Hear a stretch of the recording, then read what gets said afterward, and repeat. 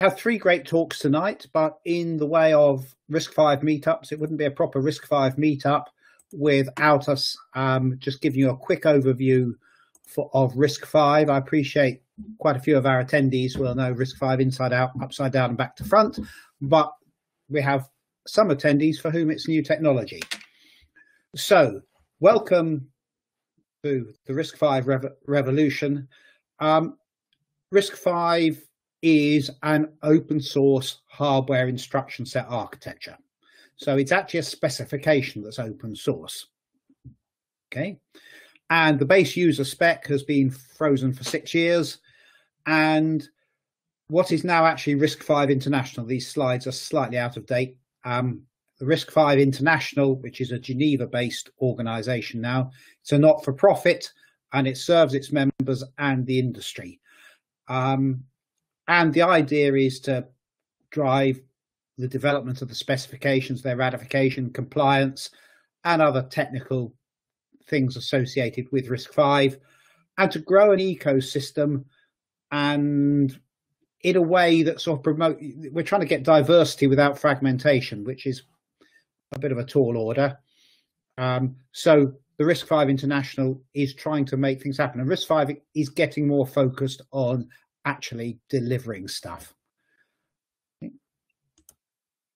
So you can apply RISC-V everywhere. And it's fair to say that the first RISC-V processors coming out have been the smaller ones because they're easier to do. So you can see RISC-V in the smaller IoT class devices, and you've seen people like Western Digital talking about the use of RISC-V in their disk drives, for example. But it's slated to grow to the biggest things, to cloud and data center applications. Barcelona Supercomputer Center are one of the members of the RISC-V International. And indeed, RISC-V is unusual in that not only does it have 32 and 64-bit architectures, but it has 128-bit architecture. And given that modern data centers use about 56 bits of addressing, it won't be so long before 64 bits runs out. And there's everything. You've got chip manufacturers, big familiar chip names. You've got famous universities in there. And indeed, the work that one of our last talks today will be about work that came out of ETH Zurich and the University of Bologna and is now moving into industry. You have investors, big sources of investment. I mean, many of you will have seen quite how much got invested in Sci-Fi over the last couple of years. The press love the whole RISC-V story. I come from the software background, so my company sells a lot of technology in the software space, and all sorts of people, the whole ecosystem of chip and product design is there. And not to forget individual advocates. And I think, possibly Richard Miller is a good example of an individual advocate. He's our second speaker today.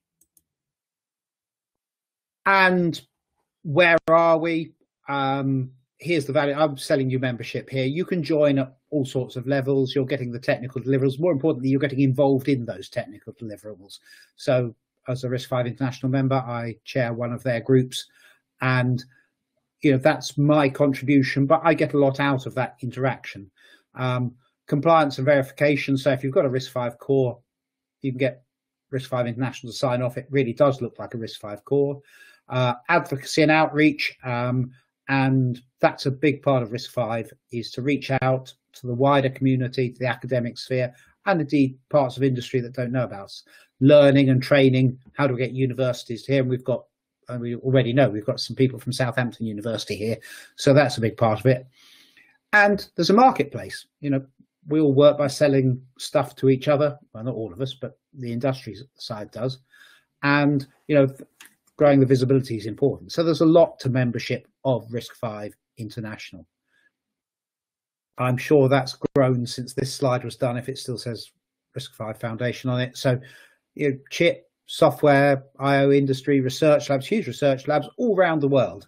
So, right through big contributions from, for example, the Chinese Academy of Sciences. It's a lot of are there. We've already seen today we have people attending from India. Great to have you. And you can join at all sorts of level. You can be a great big company and pay your $250,000 a fee and get a seat on the board. Most companies join at the strategic member level, and that's from $5,000 a year upwards. There's an element of, if you want to play, you've got to show you're serious. But $5,000 is possible for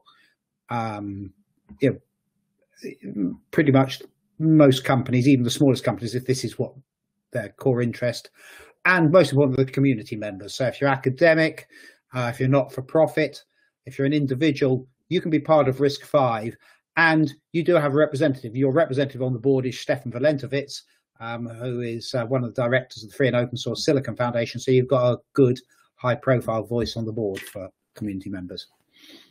Okay, so I think it's a great community. I think it's going through transition. I think the transition to being a European-based organization based in Geneva has helped to smooth its international look.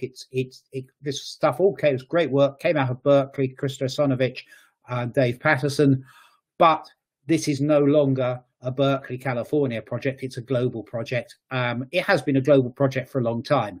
I think the headquarters in Geneva has helped to seal that. So join the revolution. Callista Redmond's the chief executive. Mark Himmelstein, who some of you may remember from Open Solaris, is the CTO, and Kim Mann is head of marketing. So there's a small core team, and then there's a technical support team who make sure all the meetings and wikis and websites and repositories all hang together. So Callista's approachable. Go to the top if you want to join. Ping Callista and she'll help you through the process. So that is a bit about RISC-V, and you can always talk to me or chat on there. And I can see we've got all sorts of people here. Drew Frestini's on the line, I see here, and he's a great advocate of the RISC-V community. The London RISC-V meetups are a bit unusual in that they focus on open source. They're hosted by the British Computer Society Open Source Specialist Group. The British Computer Society is one of the professional bodies for professional engineers, software engineers in the UK, founded under Royal Charter. It can award Chartered Information Technology Practitioner, Chartered Scientist, and Chartered Engineer status. The Open Source Specialist Group has more than 1,600 members and is by far the largest body for professional open source engineers in the UK, open to, and all our meetings are fully open. You don't have to be a member, but we're very pleased to host this meetup. And because we are the open source group, this meetup focuses on the open source aspects of RISC-V.